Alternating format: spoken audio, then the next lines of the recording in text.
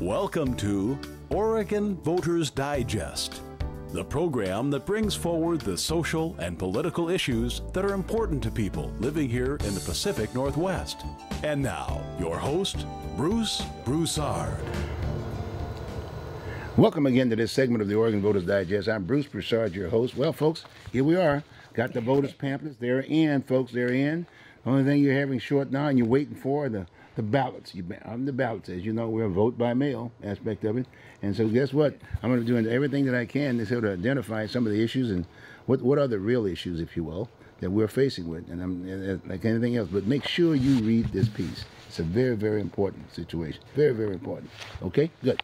Well, what we're going to do, we've got a guest here today, that a very exciting guest who's been around for quite some time.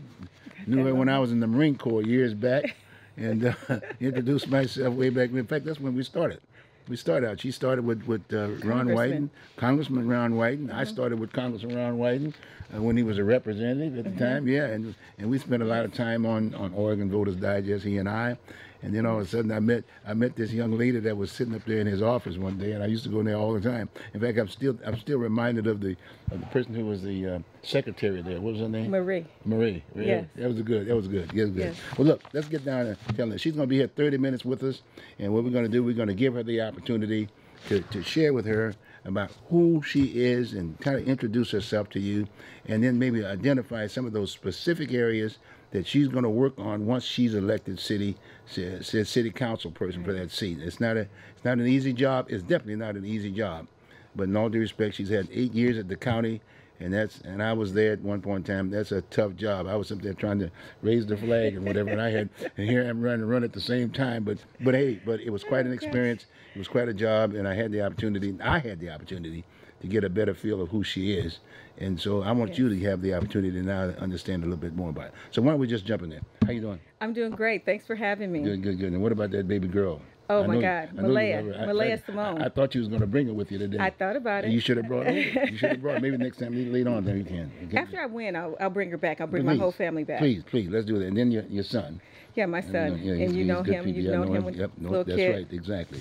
So look, Loretta, why don't you just start up right off the bat? You know, hey, when you first got into politics was when you went and what was it? You was at the River League or something? You just graduated from school or something like that? That's right. Just go from there. Just start educating. Well, let me just go back a bit. I want to thank the voters and the viewers for tuning in, because I think people they jump over spots about who I am. And so when you think about Loretta Smith, I want you to think about Loretta because she looks at the city of Portland through the lens of 5 generations of the Smith family. And my grandfather came here and my grandmother from Brooklyn, New York, to work in the Kaiser shipyards. And that was during World War II. And after the war was over, the folks who had recruited them, they wanted all the black folks to go back to where they came from. And fortunately, for me and for my family, that my grandparents, they stayed. Were you born yet by that time? No, in 1944. Okay. Oh, 44. Okay. Right. And so they stayed, and they raised a family, which my dad was one of 8. He's the only boy. He was a part of that whole Knott Street, Oregon State Boxing Hall of Fame group, who was awarded that title some years ago. But for me, I'm looking at 5 generations of family, how I look at Portland. Portland means something to me. I have dirt. I have folks in the dirt here. And we really help to build this community. So it's more than just being the first black woman on city council, the first woman of color. It is about, would my grandfather be proud to see the work that we have done and that I have done with the community to make this a better place to live? And I think he would be really, really pleased. Working for Senator Wyden, I almost didn't get that job. Really? No, actually, that was when the Urban League was giving jobs, and they were matching folks up. And I had just graduated from college, and I said, do you have a management trainee program that I could use? And so they said, no, it's the S&L crisis. There are no jobs, but there's one job for this congressman. He's pretty popular, and it's a front desk. job. I said, well, my mom's not going to like that. Because I'm the first person in my family to graduate from college. And that's OSU, wasn't it? That was Oregon State University. Okay, Go good. Bees. Yes, okay. And so she said, well, do you have a job, Loretta? And I said, no. She said, you better get over there and answer those telephones. I said, yes, ma'am. Yes, ma'am. I'm going. Yeah, it happened. And so, but what I didn't know was the senator, he was a congressman then, he gave me an opportunity to have an on-the-job training management program. Because sitting at that front desk, that was my management training program. That gave me a window to see what's going on in the community, what's happening, who he was meeting with, what are some of the issues in the community. I learned it from the bottom up. And then I took those opportunities and became a caseworker and a case manager and then a field rep, and I did appropriations. And, you know, I was able to staff the senator and write his speeches and give him advice on what he should do on issues around education, housing, economic development. And so all those things, they built me for this job that I'm trying to apply to the voters for today. I was built for this kind of work. I understand. I know how important it is to have different communities at the table and stakeholders at the table. I learned that from a very early age. And some people say, well, you learned about being with older folks from the senator. Well, no, I'll go back even further than that. My first memory of service, when my parents divorced and my mom moved back to the Midwest, and I grew up in Michigan, and I would come back and forth to see my dad and my family during summers and breaks. But my first memory of service was when I used to see my mother serve food to the Head Start kids when I was young. That's the job she had before she actually got a job working for General Motors. So my sense and my level of consciousness about how important it is to serve others, it goes back to my mom and my grandmother. And I just had the unique opportunity to work for a man who also had those same kinds of values. A very enthusiastic and straight kind of a guy too. So yes, and he had those same values. And so for me, you know, if life would have stopped then, I would have said I had a great, amazing, wonderful life. But God had something else for me to do. He had another platform for me to sit on, to be able to give a little bit more influence to others, to tell young women of color that you can also be a commissioner, a city councilor, a mayor, a governor, a congresswoman. You can even be president. And so that's the deal. I think women, we have to be asked about 8, 9 times to run for office. When men, y'all wake up in the morning and y'all say, I want to be president. And you go to sleep and you wake up again the next morning and you're president. Really? Yeah, look at Washington. Well, I didn't do it. But we have some very serious issues here. I understand your point. Yes. Housing and housing affordability, homelessness, and the camping associated with homelessness. It's a huge issue. It's huge. Doesn't matter who I go and talk to, whether it be a business people, community folks, pastors, people who do economic development. Everyone in this community, they understand that the camping and the homelessness, we have to have some remedies for that. And that's why I want to be a city council person, because I've had an opportunity to watch all the housing money back and forth between the city and the county and the efforts that we put forward. And Chair Kafori, she has led this effort forever about homelessness. I don't think anyone has done any more for homelessness in this city other than her mother to raise the level of visibility of why we need to do this. And she was really good. And so, but for me, I need to take that information and those resources and give ideas and solutions and have a compassionate ear to figure out how to help the most vulnerable on our city streets. Having couch surfed when my son was young, I know what it's like to not have your own space and place and raise a family and try to make enough money to make ends meet. So it's huge for me. You have someone with lived experience who gets it and that will not turn away anyone from having conversations. I think one of the things that the senator did teach me is it doesn't matter if you disagree with people on issues. always have an open door for people to come in and give you ideas and talk about things so that you can build a better city, a better community, a better state. So that's the history of where I come from. I know that Portland, the secret is out on Portland. We have 4% unemployment. People are moving here like crazy. Oh, yes, they are. 45,000 Yeah. people for the past 3 years, a year have moved to Portland. So we're not Mayberry anymore. No, that's right. And we have to have a big time transportation solution. We have to have a big time housing and homelessness solution. And we have to have a big time law enforcement and public safety solution, because we will get the big one in terms of the earthquake. We're on a fault line that's over 150 years overdue. So we have to prepare for that. And that's going to be one of my priorities, is to prepare the community, particularly vulnerable communities, low-income communities, on how to navigate a crisis like an earthquake. But today, homelessness, hands down, is the biggest issue. And you probably saw me and Jordan Snitzer a few weeks ago. We were standing in front of Wapato. We were asking the mayor, the chair, and all the commissioners to support an effort to open up Wapato for the common good of people who are experiencing mental health issues, drug and alcohol issues, and homelessness. Because I think that we can use that building to triage our most vulnerable. Do you know how many people we have unsheltered on our streets? A couple of years ago when we took the count, it was like 1,700. But we know it's probably more than that. Oh, yes. And we have a lot of folks who are couch surfing, particularly in African-American community. We couch surf. We go over to Pookie's house, and then when Pookie's done, you go to Big Mama's house for 2 weeks, and then they're tired of you, and we just do this circle. But people have some really serious health issues that are on our streets right now. People are defecating on our streets. They're doing all manner of things. They're having sex. They're intimidating folks going into businesses. They're causing people not to be able to be comfortable. And it's not because this is what they want to do. I truly do believe that a good number of those folks, and we have the data about the people who come into our jails who are homeless, 50% of them have mental health issues.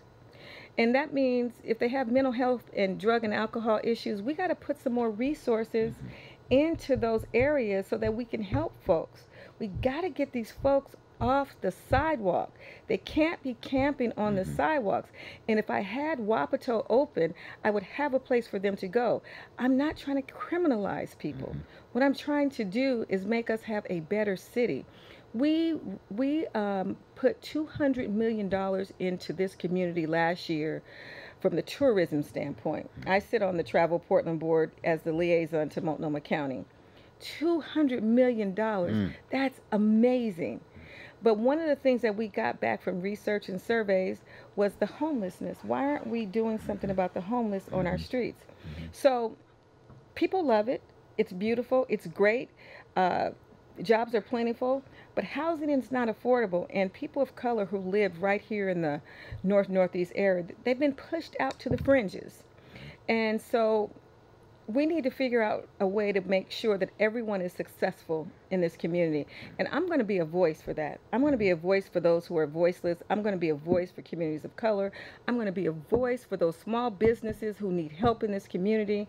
And if we want to make sure that everybody is experiencing this unprecedented prosperity, you need to put Commissioner Smith in office, because I would call myself the opportunity commissioner. That's a good one. In fact, I will say you're fine, because as you know, I ran the last time around, and I had the opportunity to see you in action. The boardroom. There at the county. You know what I'm saying? And when you think about the city of Portland, District Number 2 is the city of Portland. That's right. You know what I'm saying? That's you got right. me? And you were working there on an ongoing basis. But the thing I noticed though, while you were doing that kind of a deal, is that it was it was as if you were overworking, and I didn't see the other folks participating and getting to the table to talk about some of the issues that you were bringing up. Now, understand, I'm just being well, just know, why is it that so? Well, just know that I work with 4 ladies who have the same values that I do about helping the most vulnerable in this community. I wouldn't want to serve with any other people in this community because they really do care. There's just a difference in style. And Well, the style is that you had more action than they and my did. style is I mean, that I want to get to it. I want to get into it. I want to be really aggressive about putting out policies that help Right, vulnerable right. people, just like I did with the Promised Neighborhood. And you probably saw where the Promised Neighborhood Coalition, that. we got $25 million. remember I've been that. trying to get that money for 3 years Have you? from the feds, Is that and right? we got it. We finally got it, and right, it's all going to right. help so many families, from the Native, the Latino, the African American, the new residents, and folks who are in early childhood education, to bring them to a space where they can have an in-school model that's based on SEI. And I'm really happy about that, because I had given myself 3 years. And we didn't get it for the last 3 years. It wasn't because we didn't have a good application. It was because there were so many good applicants out there. We had 100% and still couldn't get it. But what we did know, that we have a good model, and that we're going to help thousands of kids with that $28 million over the next 5 years. I can tell you this is unprecedented. There is no program that has ever gotten this kind of prevention dollar to help young people, low-income families, and do wraparound supports, because the main thing is we want our kids to graduate from high school. We know when our kids don't graduate from high school, they are subject to all manner of things, like unemployment, lack of access to health care, lack of access to a good job. And so if we can get you to graduate, we can put you in some spaces where you can have success. And that's been my goal, because it was so heartbreaking. And I'm a single parent of one kid, a son. When I looked at the numbers at Jefferson at one point, over 60% of the African American men that started as freshmen did not graduate from high school. And what I do know is that there are 30,000 young people between the ages of 16 and 24 in this Tri-County area, not just African Americans, that are not working and they're not in school, whether it be high school or college. So we have to offer some alternatives for them. You know, like I know, the baby boomers for the next 17 years will have 10,000 people retiring every day. So we have to have folks to be able to replenish that workforce. And that's what I'm trying to do. People talked about my summer jobs program, and we started it very conservatively with 25 kids. Over the last 8 years, we have grown that program where Multnomah County now invests $2.1 million in summer jobs and pays for personally 650 kids. And that's throughout the city. Throughout the city. That's just what we pay for, and we place these kids in different departments at Multnomah County. But the good news is, because the thing that folks would ding me on, they said, well, these are just summer jobs. So this year in the budget, 200 of those jobs are now year-round. So these kids can have year-round jobs. And my whole goal is to make sure that they network, and they have professional networks that they can network with when they go to college and come back in the summers, that when they graduate, that they can come back and have some familiarity about what they're doing and able to get work. It brings tears to my eyes when I walk into the Multnomah County building, because I see young people in there right now. It's been 8 years. I see young people who started with me when they were 16. They graduated from high school, went on to college, and now they work at Multnomah County. Now they have a full-time job.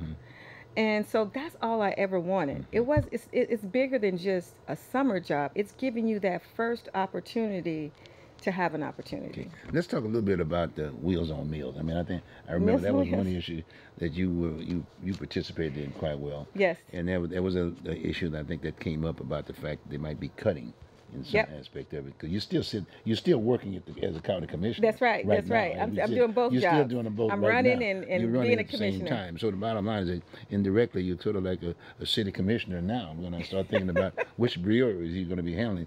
And I think that all the city council members are mini mayors anyway.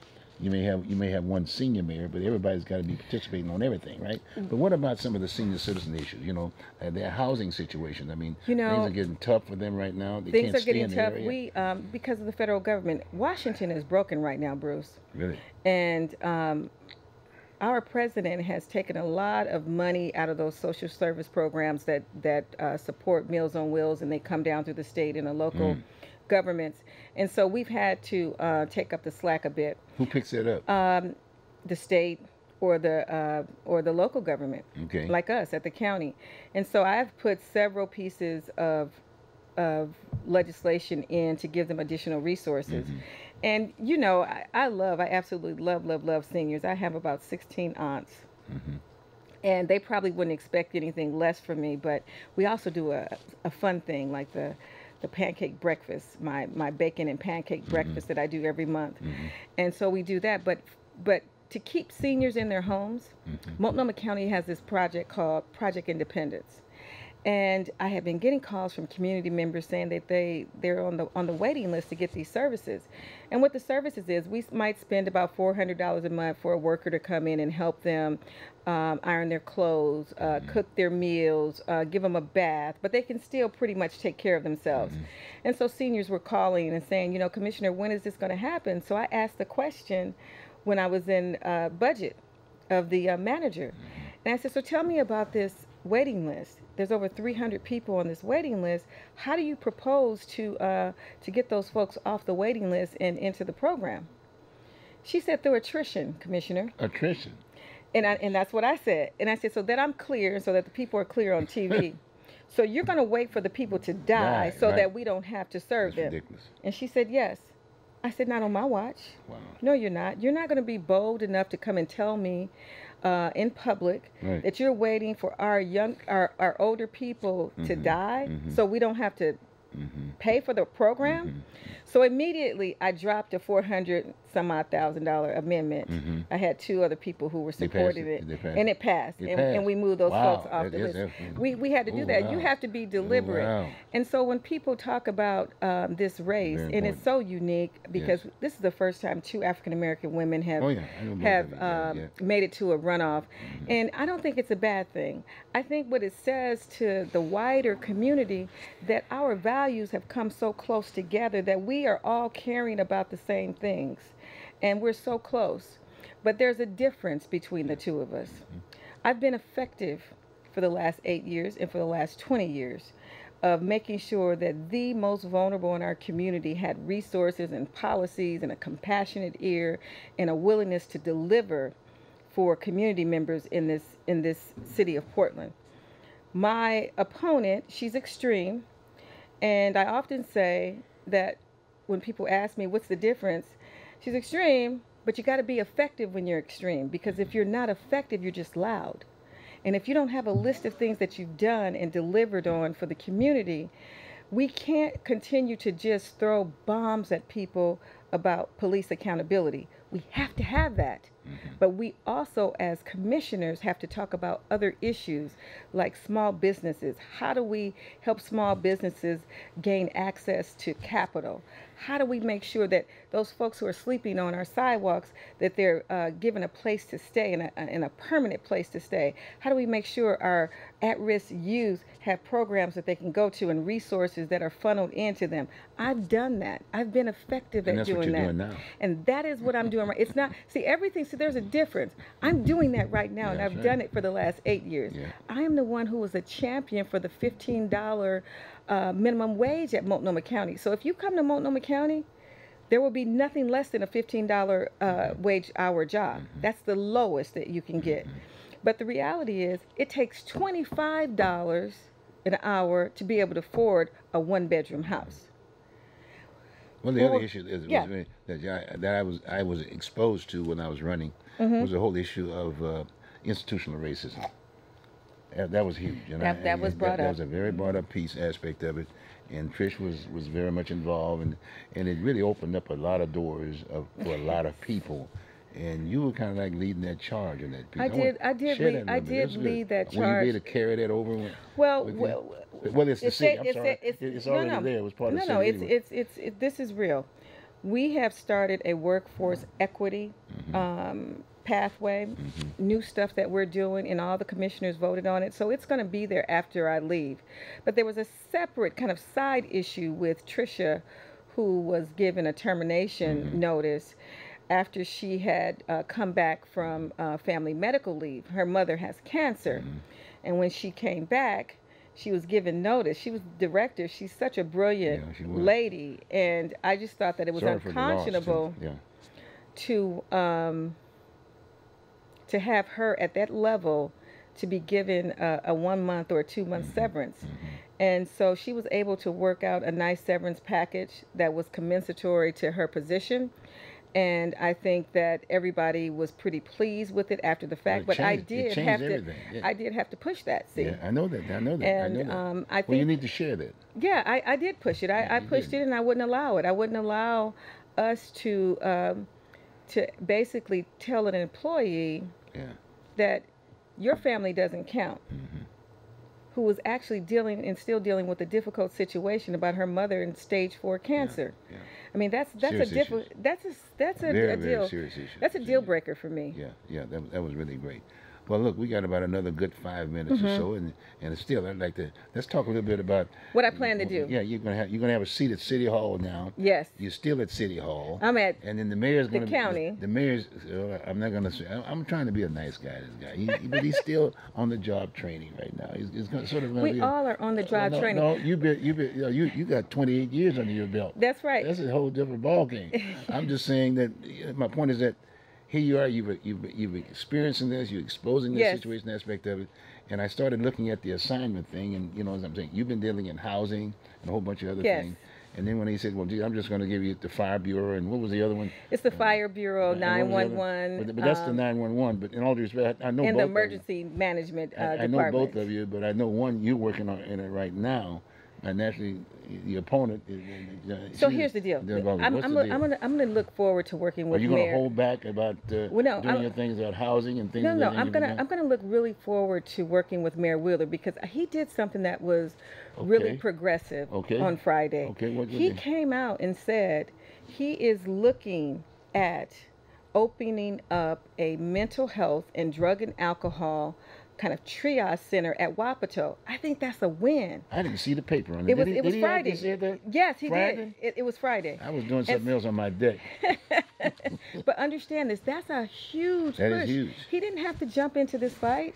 Well, he's in it now. He knows and he understands. Understand that Ted Wheeler knows exactly how important it is to make sure that we treat the folks who are on our city streets with the issues that they have. And over 50% of those folks, they have mental health and drug and alcohol. So I think that's a win. And now we have to figure out how to pay for it and how much it's actually going to cost and how many people are we going to put out there in Wapato that they'll be able to be triaged and they won't be on our city streets. But we got people like Homer Williams that are sitting out there that have been spending a lot of time in that arena. He and Homer Williams. Is he at the table? He's Homer Williams is at the table. Jordan Snitzer is at the table with the mayor. So don't poo-poo this because the mayor has made a significant change into where he was before, and I think it's amazing. It is progressive. It is forward thinking, and it's something that I think that the people of the city of Portland is going to really, really appreciate. I noticed also too that he put those cans out. I guess he raised about $200,000 or so to get new cans. He made the statement about making the city clean again. Yeah, okay, that's he cool. should. He should. But maybe tell him not 2 or 3 years. Let me tell you something. 2020. When I get in office, when I win this on November 6th, I'm gonna be out there with a broom and I'm gonna be sweeping up this city, and we're gonna make sure that the folks that are on the street that they have a place to go, and that we're gonna get them the proper treatment that they deserve and need. Yes. Well, in all due respect, I'm glad that both of you run, but I really appreciate the fact that you're working the city right now. I mean, you're sitting on the I'm working table. in the city at the county. You work. Yeah, you're in the city, but that your district was the city. That's right. I mean, that's just my district is in the city of Portland. And you can't. And I'll be right up front with you. Even when I was running, I mean, you did not ignore those issues. No. When you were sitting in that chair. And I didn't. And I'm being straight up about the whole piece. Yes. And you know, there was there, but the other, I didn't see the action that I've seen from you. You'd be a hell of a city council person, and you know I'll still be there. I expect you. I expect you to be there, hold my feet to the fire, saying, Commissioner Smith, what do you plan to do about these folks on the street? When are they going to? How are we going to decrease those numbers? What are we going to do for veterans? Because the other thing that's another major issue. We have a real You did. We have a real opportunity. You did something just I heard something that you tried to put something together. 2 blocks away, I put a resolution in for Cascadia. They just opened up an affordable housing apartment for people who have mental health challenges, and you have to be a veteran or a senior to get in. Mm-hmm. Now that was $250,000. Wow. I had to go get 2 more votes on my board to make that happen. You got it done? I got it done. I deliver from my district. Oh, I deliver. Well, I may let you lead the Pledge of Allegiance this next Thursday. Good job. Good job. Thank you. Well, I appreciate I know you're busy. I know you're running. You got Mary Street with you now. You got the transportation czar, I call her. Oh yeah. She's an awesome campaigner and whatever, but she's very much involved.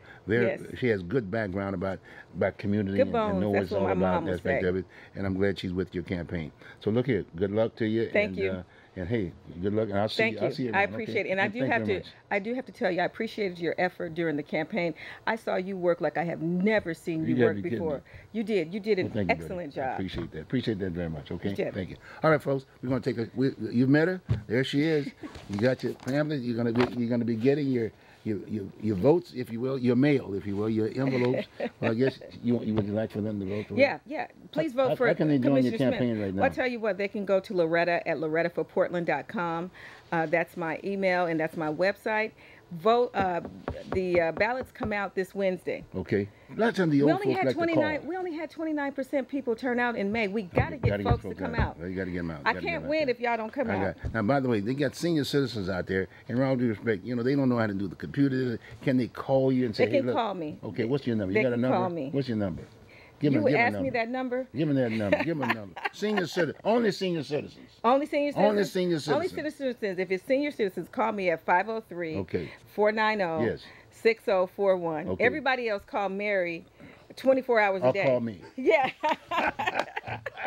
Sounds good. All right. Good. All right, folks. We're going to take a short break, and we'll be right back. Okay. Thank you.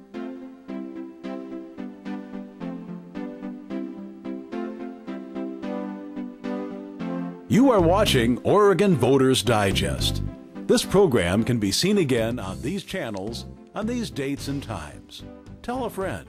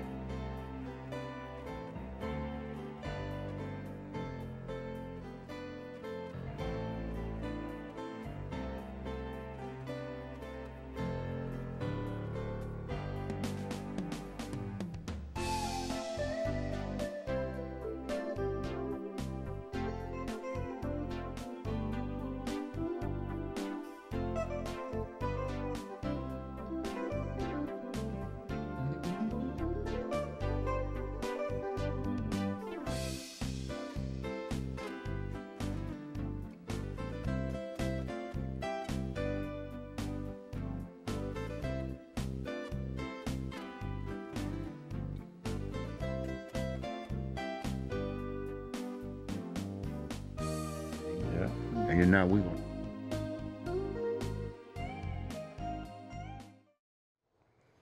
Welcome back to Oregon Voters Digest. I'm Bruce Broussard, your host. Now we're going to get down to maybe talking a little politics here and bringing it home, so to speak. And joining me in this in that conversation is Bob Well, you know Bob. Normally calls me Robert, but I call him Bob. When he's on the golf course, it's Robert. When he's around me, it's Bob. So anyway, he's wearing his hat today, and I thought it'd be a good opportunity to, just talk about things that gets you out to vote, because we really have to get out and vote this time around. We got a city here, and with all due respect, the Pacific Northwest is the place to go. That's it. And we've always been just sitting there with no problems before. Nobody just rushing in and dealing with our resources. We had, it was a beautiful city of roses and a whole bunch of things. But people are moving here, and now with the advent of the Florida hurricane that just happened, if you will. Right. I mean, millions of folks lost their homes. They had no benefits, this, that, and the other. And folks are coming here. And now we've got people that are still here. We've been just kind of laying back and taking it easy, so to speak. And we got a problem. So we got to try to maintain our status here in Oregon, and especially the largest city, the living room, if you will, of our state, which is Portland, Oregon. And so anyway, we got some things that we got to deal with today. And as I indicated, we started off the show. Everybody's got their voters pamphlets now. That's right. They got their voters pamphlet aspect of it. These are the folks that are going to be running and the issues that are going to be talking about. There's a lot of other issues and whatever. Yeah. But let's just start off with, just as a kind of a backup, I just happen to know that Bob has been around here for quite some time too, and I'd like for him just to comment a bit about that city council race. It's the city of Portland is a tough situation right now. When I look at the city of Portland, first let me say hi, Bruce. It was a tough time getting here. I know that's the fire on 84, a car caught on fire there, and then they had a couple of accidents as well.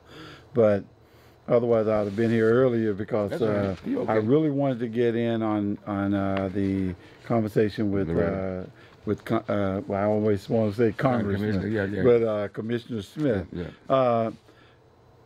But Multnomah County, the city of Portland has a big election coming up. I mean, in more ways than one. You got two people that fight in different ways. Oh yeah.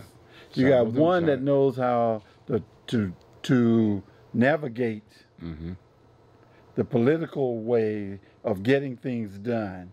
And you got one that can agitate to get to try and get things done. It's a situation where you, the people, are going to have to show up to the polls, because if you don't, this can be a one-term election for either one of them. Yeah, that's a good point. I mean, and you have to make your feelings known as to what you expect from your elected officials. It's not just these two; it's all of them, because they're running. They're doing what they think needs to be done rather than what should be done.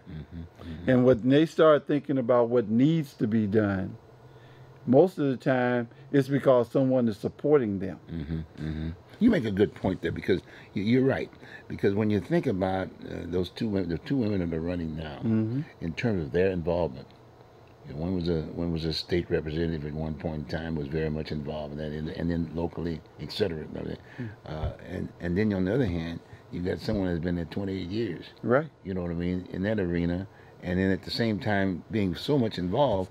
And realistically, we don't have that kind of involvement on our city council right now. That's right. Including the mayor. You know what I'm saying? So it's going to be an asset for that person. And all due respect, that person is going to really bring the issues to the table. That's it. Going to really bring the issues to the table. And hopefully the mayor will respect that. And the other two city council people, well, actually three of them now, because two women and Nick Fitch is still going to be there. But when you think about the two people that are running now, you're talking about an asset. I really, really think it's an asset. It's not just these two black women. It's about women with background. That's right. I mean, background. They know what's going on. Got me? And I hope that the mayor will take advantage of that. Right. And making sure that, well, it's not a matter, it's kind of like saying some of the words that he's made his move from the standpoint of trying to put him in different areas. Each has responsibility, but he's the guy to assign the bureaus. Right. Got me? But when you got the kind of folks that are running here now, they got working power. They've been there. That's it. They've dealt with the people across the board. Right. You know? And and my thing is, I look at Commissioner Smith, and I'm going, wow, she's still working right now. things that she started 3-4 years ago to get money into our area to do positive things for those that are suffering, and that you can't beat that. You know, I just hate the fact that I don't have a vote in this election. You know, but I'm also pushing. But you've always had one. In terms of where you live, you've always been involved. Well, I got a lot of family here. But you've been involved in the process. Yes. We've been there, both of us. That's it. For a long time. And you know, in Clackamas County, we have a state representative that's running, that's been doing some positive things. You know, and I'm just at a loss as to what it is the people want. You know, because they talk about housing, they talk about the homeless, but they're not saying do something about the housing, do something about. And we have candidates now that wants to do something. You know, after that news, being on the news talking about, I always call it Wapato. Wapato. You know, was been around being for on years. was on the news talking about that. The mayor makes a move. You know, that's what you want. You don't want someone that's gonna shake him and make him back up. You want someone that's gonna talk and make him take action. He had the exposure when he was county chair. Yes. But he was just a neophyte. In all due respect, he was just new at the spot, if you will, and he left. Right. But he did try to make a move, and he couldn't get the votes. As chair, he couldn't get the vote to do something that he's looking at possibly doing right now. Got me? But now he's sitting in another seat aspect of it, and he's got 2 votes right off the bat. And it's himself, and I know Loretta is falling in the same vein aspect of it, and maybe Fish. You know, you never know. And my question has been, the people that are out there have been lucky so far. The weather hasn't changed. We've been having some great weather, you know. But man, when that weather changes, would you rather be on the street or would you rather be in a building? And you know, a jail is someplace you lock people up, or hold them for certain things and all of that. A building is where someone can go to get out of the elements. And that place that we built for a jail will become a building if we do things right. And that's the thing that I'm looking at. Well, you know, when people start talking about that, like you said, when that first issue came up about a jail, when you think about the people that are living on the street right now, what's the first thing that they're concerned about? Security of their stuff. Right. You can't lock a tent. You can't go around the corner and use a restroom or something. Right. And, you know, just leave your wares and stuff like that. And I couldn't, you know, but the bottom line is that it's communication. We do have media. Sometimes our communication branch of what we're when we want to get things done don't do enough work to really educate the people. Right. As you know, people don't pick up the newspaper. In all due respect, we have only several newspapers that people have access to on a free level. We got the Portland Tribune, we got the Willamette Week, and we got the Mercury. Those are the major publications aspect of it. So we've got some of the minority newspapers, but I'm talking about the 3 major ones. Right. You got my point? And they do a job, but maybe not enough of the job, if you will. And then that's a very, very important piece, because, and then the idea is to educate people about what we're talking about. We're talking about human beings that are dying on the streets. That's right. I mean, that's the serious thing. And then a lot of times we really don't start taking action, like you said, until once that weather hit. Then all of a sudden people get concerned. They want to pull blankets out. They want concerned about the people that are dying. I want to feed them and this, that, and the other. Now's the time to do it. We have a facility, and in all due respect, the people own that facility. We got people representing us. I didn't like the idea when they talked about how much it cost to build that. Right. Some $60-70 million, and then at the end of the day they sell it for $5 million. That doesn't make any sense to me. You got me? And it's been this long, and like I say, fortunately, it's going to be on the table because the commissioner that's running, Loretta, who happens to be running, put it on the table. Like the rest of the folks who couldn't get anything done with it. You see, so maybe we might be able to get some. We need to get something done with that piece. That's it. And because we already had some things in place. We had Homer Williams. Homer Williams, who basically was kind of like started out when we started this whole business about he's still there and he's trying to put something together. Hopefully he's at the table. We had the gentleman Boyle. We had Boyle from Columbia Sportswear. He put $1.5 million in the pot to deal with this issue aspect of it. We got Reese now. We got Reese, who's actually he's the intake guy, because you know he's the guy that picks people up, take them to the institution, cleans them up a little, if you will, and then we let them wait for the judge, and it goes to the judge, and the judge decides which way they go. Or they get on probation, then they stay right there if they get a short term, or they go down to the institution in Salem or wherever. But the fact is, we got a system that's still in a point that it can happen, and it can take the folks off the street. That's it. It does two things when you take those people off the street. One, it improves your community. Yeah, it does. Oh, that's huge. You know, it takes some of that fear away from the ladies who want to run in the evening.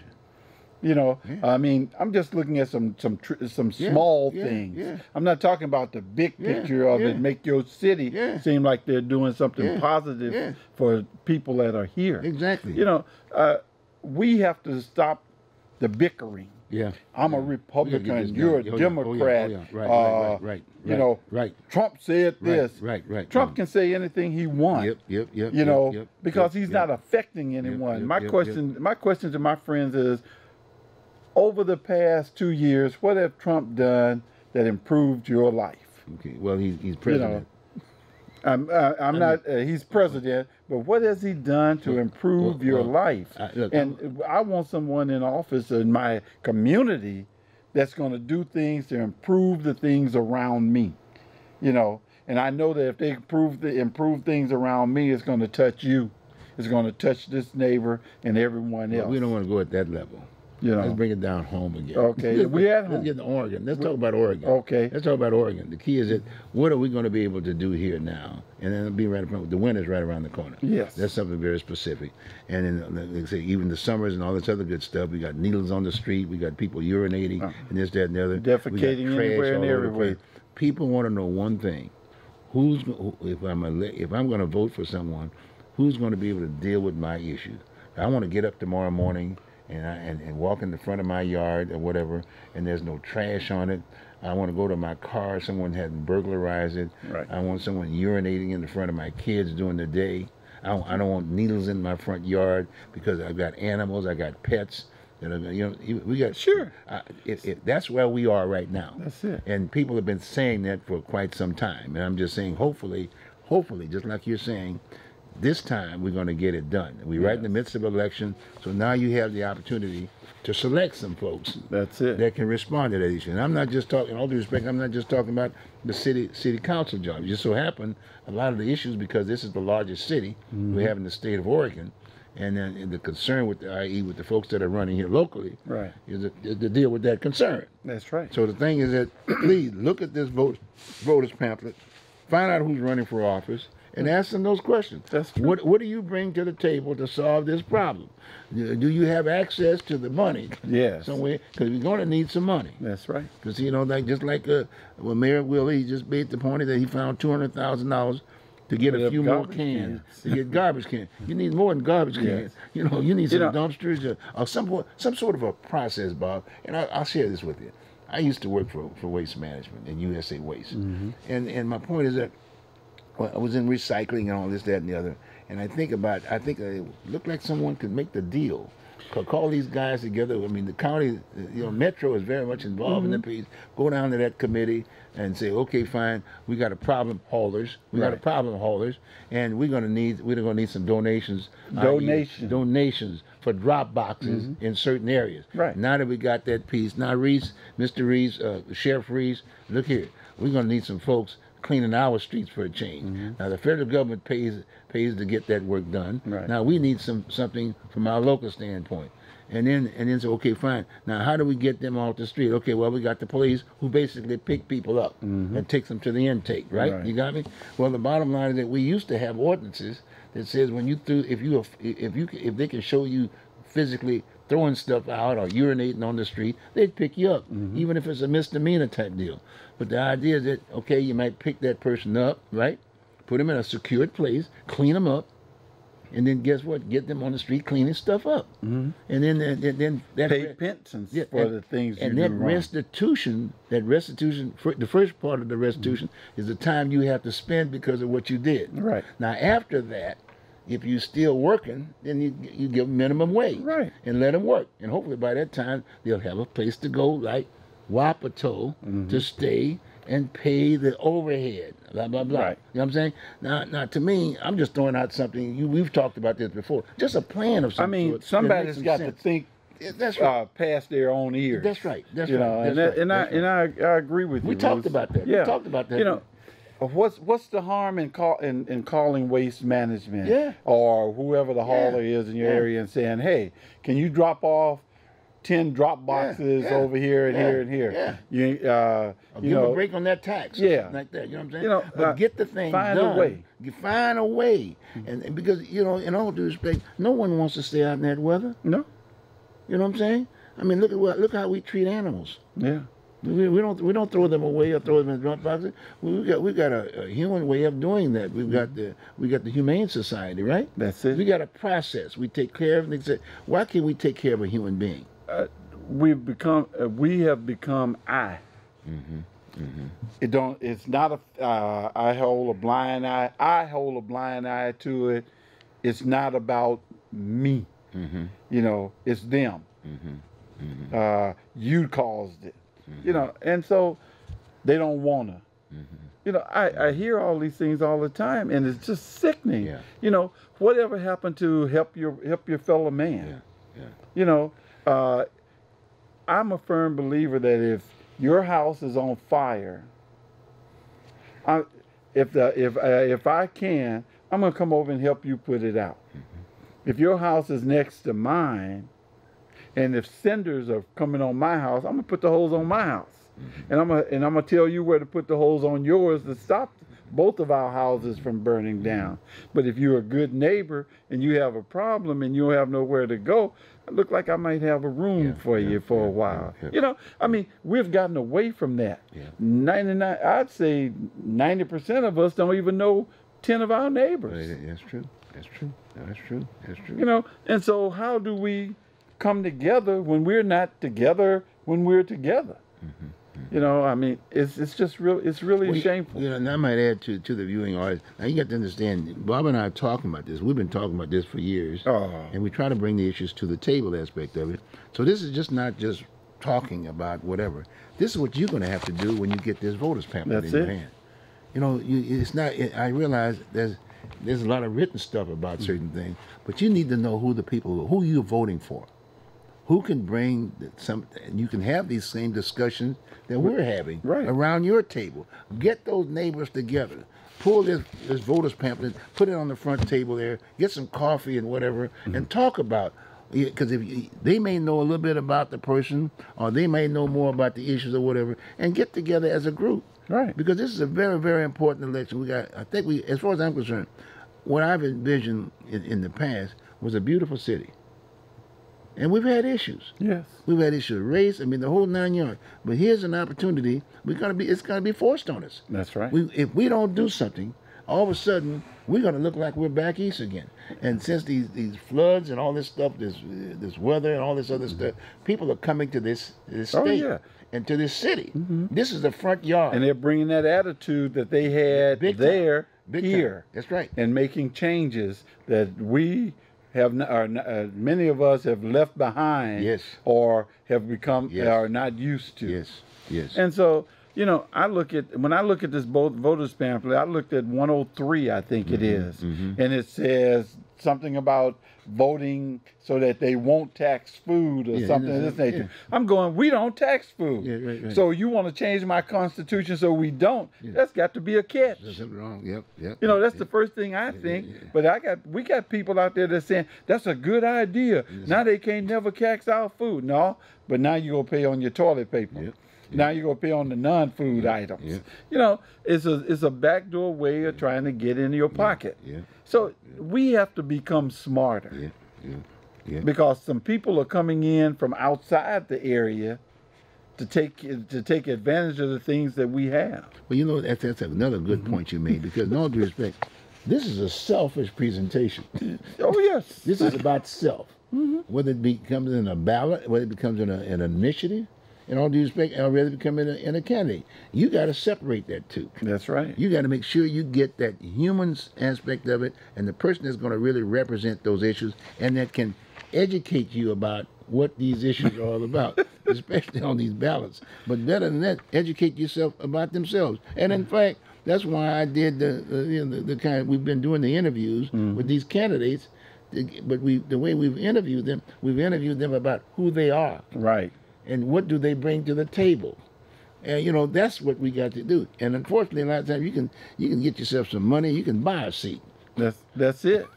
You don't have to go. You know, I was just talking online to some people about things like, why is it that you don't have to go out and do it yourself? Yeah. You can have somebody else do it for you. Right. You know, Right.